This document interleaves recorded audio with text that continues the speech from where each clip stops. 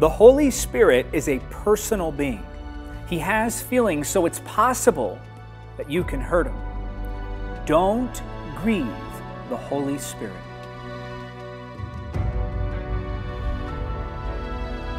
Before I begin, if you're watching on YouTube, don't forget to subscribe to Encounter TV and click that notification bell when you subscribe. You can also follow us wherever you're watching us. It's important that we remain sensitive to the person of the Holy Spirit. The Holy Spirit can be hurt by the actions that you and I choose. Ephesians 4:30 says, "And do not bring sorrow to God's Holy Spirit by the way you live." Remember, He has identified you as His own, guaranteeing that you will be saved on the day of redemption. The Scripture also says, "Know ye not that your body is the temple of the Holy Spirit?" Your physical being is the dwelling place of the presence and the glory of the Holy Spirit. Your hands are His hands. Your eyes are His eyes. Your ears, His ears. Your mouth, His mouth. Your being is His being. So let me ask you, what are you doing with the Holy Spirit's hands? What are you speaking with the Holy Spirit's mouth? What are you looking at with the Holy Spirit's eyes? What are you listening to with the Holy Spirit's ears? It's important that you and I consider the fact that when we do something, the Holy Spirit is present. When we think something, the Holy Spirit knows what we're thinking. Are you putting things before yourself that remind the Holy Spirit of things that break His heart? Are you living in such a way as to glorify Him, as to please Him, or do your actions deeply grieve Him? You know, the Holy Spirit is jealous over you.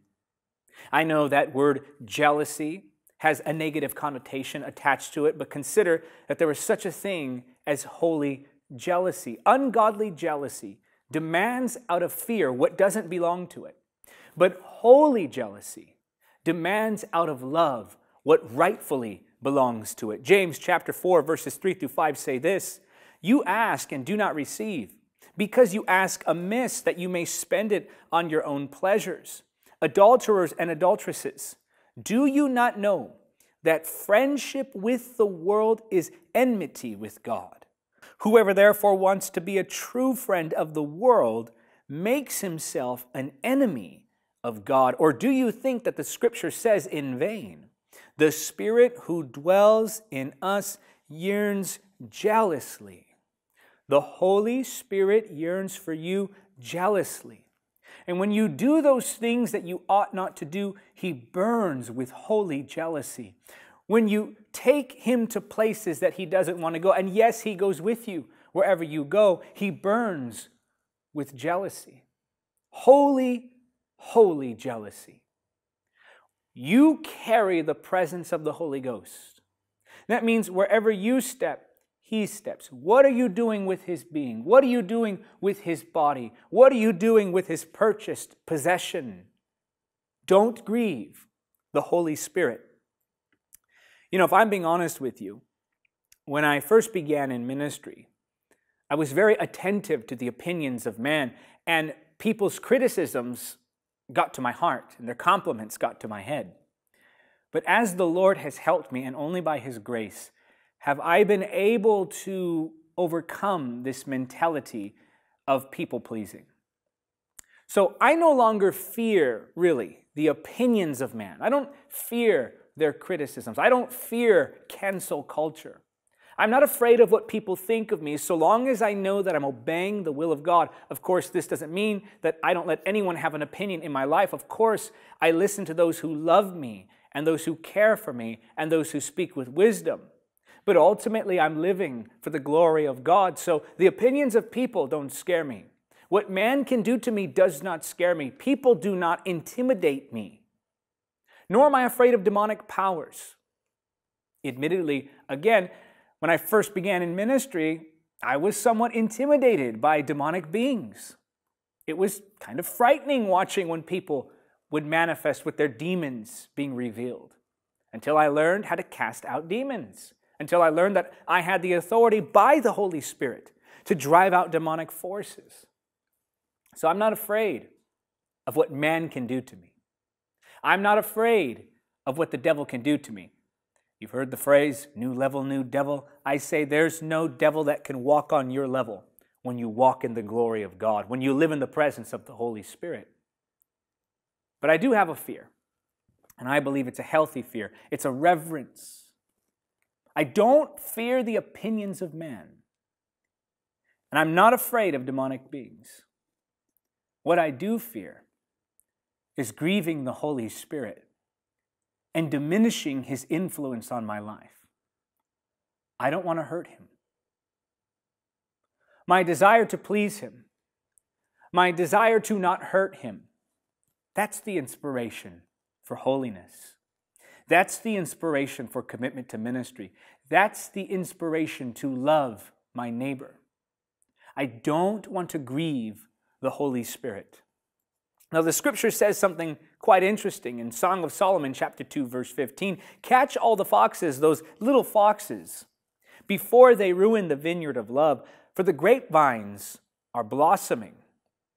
Now, in the Song of Solomon, the vineyard here represents relationship, or your love for God and His love for you. So when the scripture here is talking about all of those little foxes that spoil the vineyard, it's a prophetic parallel, if you will, of our lives, our love for God, and the sin that destroys our relationship with God. Those little things that we allow in our lives ultimately end up destroying everything that God has given to us, and they ruin the vineyard. They pollute our work. They damage the soul. So I say to you, under the unction of the Holy Spirit, catch all the little foxes. Grieve not the Holy Spirit. Those little things that you think won't do much damage, those little things for which you think you'll never get caught, those little things that you don't think matter, those little things done in secret places, those are the things that can ruin the vineyard. And I'm not just talking about secret sin done in the shadows. I'm also talking about your secret thought life. I'm talking about what's in your heart. I'm talking about your perspectives, your mindsets, your attitudes. Do you have an attitude that grieves the Holy Spirit? Do you have a mindset that grieves the Holy Spirit? Do you have a perspective that grieves the Holy Spirit? How are you living? What are you thinking? What's inside of you, and what are you doing in secret? Does it grieve the Holy Spirit? Furthermore, those things that we do that are more obvious, that are more apparent, do those things grieve the Holy Spirit? How you treat your spouse, does that grieve the Holy Spirit? The example you're setting for your children, does that grieve the Holy Spirit? The way you treat fellow brothers and sisters in the church, does that grieve the Holy Spirit? The way you dishonor your pastor, does that grieve the Holy Spirit? You see, I'm not talking about living a life of paranoia, constantly wondering if God is going to strike me down. I'm talking about living with an attentiveness, an awareness, a consideration of the Holy Spirit and how He feels. I don't want to do anything that grieves Him. And that's a healthy fear. Not necessarily a fear of punishment, though there is consequence to sin. But I don't want to do anything that breaks His heart. I don't want to do anything that hurts Him. I don't want to do anything that grieves the person of the Holy Spirit. Now, in Judges chapter 16, verses 4 through 20, we see a terrifying reality in Scripture. In Judges 16, 4 through 5, we see that Samson, a judge called by God, someone given supernatural strength, falls in love with a woman named Delilah. In verses 6 through 9, we see that Samson lies to Delilah when she tries to get him to give her his secret to his strength. She asks him, "What gives you your strength?" And he tells her a lie. He doesn't give her the actual truth. And so when her plot to overthrow him or her plot to overpower him doesn't work out, the Philistines are tossed off of Samson. He gets up, he throws them off like they're children. Then she becomes angry because she realizes she's been lied to. In verses 10 through 13, we see that Samson comes closer and closer to giving away the secret of his strength, a little bit of compromise at a time. one moment at a time, one step at a time. Verses 14 through 17, we see that Samson gives his secret away finally to this woman Delilah, who was begging to know what the secret of his strength was. And then the scripture says something frightening. Now, as New Testament believers, we do not lose the Holy Spirit. Jesus said, I'll send you a helper and he will never leave you. But look at what the scripture says here in Judges chapter 16. I'm going to read verses 18 through 20. Delilah realized he had finally told her the truth. So she sent for the Philistine rulers. Come back one more time, she said, for he has finally told me his secret. So the Philistine rulers returned with the money in their hands. Delilah lulled Samson to sleep with his head in her lap. And then she called in a man to shave off the 7 locks of his hair. That was the secret to his strength, his hair. In this way, she began to bring him down, and his strength left him. Then she cried out, Samson, the Philistines have come to capture you. When he woke up, he thought, I will do as before and shake myself free, but he didn't realize the Lord had left him. Now here I'm not talking about the Holy Spirit leaving you and abandoning you. Here I'm talking about your actions diminishing the influence of the Holy Spirit in your life. And the scary thing is this: when the influence of the Holy Spirit has been weakened in our lives, we often don't even know it. He comes like a mighty rushing wind, but he leaves as a whisper. His arrival is announced, his departure is quiet. Now again, I'm not saying that the Holy Spirit literally will leave you, but you will lose his influence in your life if you continue to grieve him. It will become more and more difficult for you to hear his voice. It will become more and more difficult for you to grab hold of the sin in your life and submit it to God.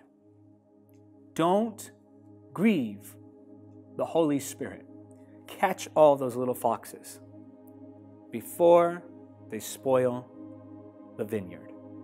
Father, in the name of Jesus, reveal it to us, Lord, those ways in which we grieve the Holy Spirit.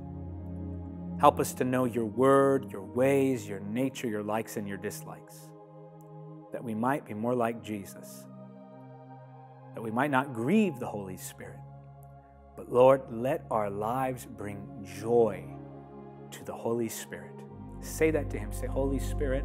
Say it out loud. Say, Holy Spirit, I want my life to bring you joy.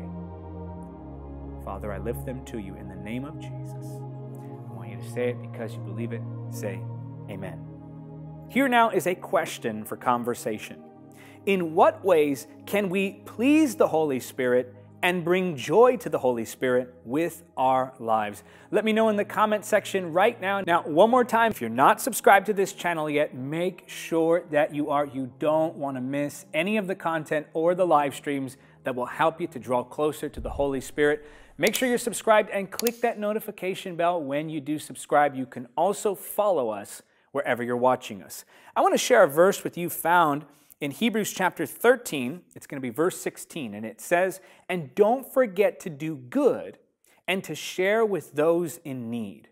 These are the sacrifices that please God. Whenever you and I make a sacrifice that costs us something, whenever we do that, it's pleasing to our Heavenly Father. It brings joy to the Holy Spirit, especially when we give toward the gospel. God is pleased with our giving. You look at the production here, these videos that we create, the live streams that we do, the events, the in-person events that we host all around the world, and the Holy Spirit School online. Think about the fact that we don't charge for any of it. And we don't have to charge for any of it because of generous supporters like you who say, I want to please God with my giving. You give through this ministry, not to this ministry.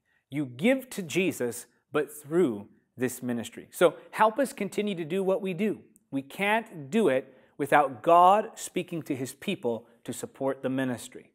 Help us today by giving a one-time donation, and consider also becoming a monthly ministry partner. Go to davidhernandezministries.com/donate to give a one-time gift. Go to davidhernandezministries.com/partner to sign up as a partner and check out all of the monthly partner benefits over there at the website when you do. Now, here are some comments from a previous video titled, How to Be Free from Bitterness and Unforgiveness. This was a live teaching that I did. Here's the response. The first commenter writes, powerful teaching. May God bless this ministry. Keep the fire of love for Christ burning. May God bless you and your ministry. Love from the Fiji Islands. Jack Savanon writes, this is the best online community. I love you guys. God bless you and the ministry. Our online community, that is you, we affectionately refer to as the Spirit Family. Charisma Bakatan writes, I was battling bitterness a few days ago. I asked God to help me, and then here comes this teaching from you, Pastor. I thank God for your life. All glory belongs to Jesus Christ. Amen. That's right. This is the Holy Spirit's channel, and so often people find divine appointments here. Martha Rusta writes, this is a really needed message and an excellent topic. Thank you so much for sharing wisdom from the Word of God. God bless you and your team. And the final comment I'll read comes from Carrie Adams, who writes, I love this message. It came at just the right time, and I know God has led me to your teaching. Thank you, and thank our great and awesome God. Until next time, remember, nothing is impossible with God. Thank you for watching Encounter TV. Don't forget to subscribe and click the notification bell. Also, help us spread the gospel of Jesus Christ in the power of the Holy Spirit. Make a one-time donation or become a monthly supporter by clicking on the donate link now.